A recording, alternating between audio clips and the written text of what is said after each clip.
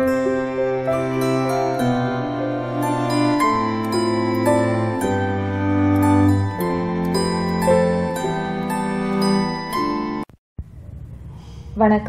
7 October 2019 Saraswati பூஜை கொண்டாடும் எளிய முறை மற்றும் சரியான நேரம்.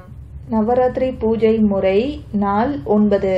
அம்பிகை என்பவள் அபிவிருத்தி செய்யக்கூடியவள், விஸ்தரிப்பு செய்பவள், பெருக்குபவள். உலகிற்கு படியளக்கும் அன்னையை நவராத்திரி தினத்தில் நாம் விரதம் இருந்து அம்பிகையை பல்வேறு வடிவங்களில் வழிபடுகிறோம். இன்று அம்பிகையை பரமேஸ்வரியாக வழிபட வேண்டும்.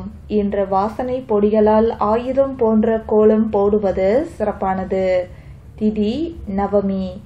இன்று வசந்தராக கீர்த்தனம் பாடி தேவியை மகிழ்விக்க வேண்டும்.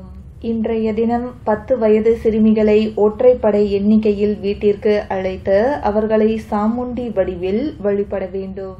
இன்று அம்பிகைக்கு தாமரை, மறிக்கொழுந்து, துளசி அல்லது வெள்ளை மலர்களால் அர்ச்சனை செய்து வழிபடலாம். மாலையில் தேவிக்கு சர்க்கரை பொங்கல், உளுந்து வடை, வேர்க்கடலை, சுண்டல், கடலை, எள் பாயாசம், கேசரி, பொட்டுக்கடலை, எள் உருண்டை உள்ளிட்ட ஏதேனும் இயன்றவற்றை செய்து நிவேதனமாக படைக்கலாம். இந்நாளில் அம்பிகையை வழிபட ஆயுள் ஆரோக்கியம் பெருகும், சந்ததிகள் சௌக்கியமாக இருப்பார்கள். தொடர்ந்து நவராத்திரி விழாவின் முக்கிய அம்சமான மகிஷாசுரனை வதம் செய்த ஆயுதங்களுக்கு பூஜை செய்ததை ஆயுத பூஜையாகவும், அதன் வெற்றியை கொண்டாட விஜயதசமி கொண்டாடப்படுகின்றது. மகிஷாசுரனை வதம் செய்வதற்கு முன்னர் அம்பிகை ஏந்தியுள்ள ஆயுதங்களுக்கு சிறப்பு பூஜை செய்ததை கொண்டாடும் விதமாக நாம் ஆயுத பூஜை கொண்டாடி வருகின்றோம். அது மட்டும் இல்லாமல் ஒவ்வொரு அணுவிலும் இறைவன் இருக்கின்றான் என்பார்கள்.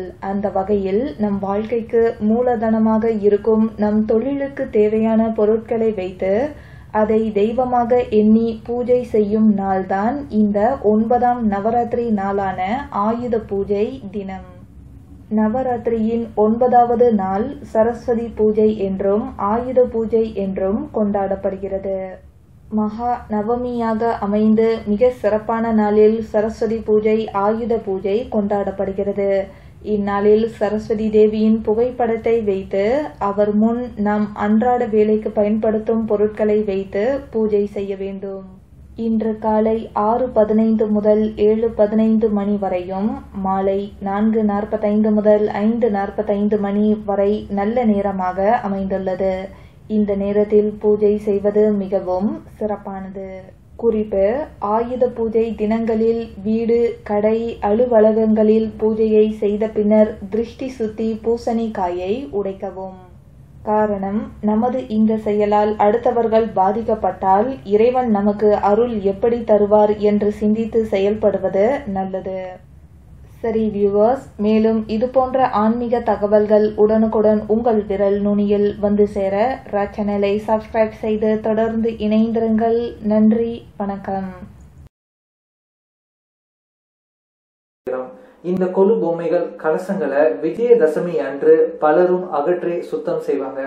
இந்த விஜயதசமி அதுவும் குறிப்பா செவ்வாய் மற்றும் வெள்ளிக்கிழமைகள்ல வரும் பட்சத்துல, இன்றைய நாள் அது விஜயதசமியா இருந்தாலும் அன்று பல கொலு பொம்மைகள் சுத்தப்படுத்துவதில்லை.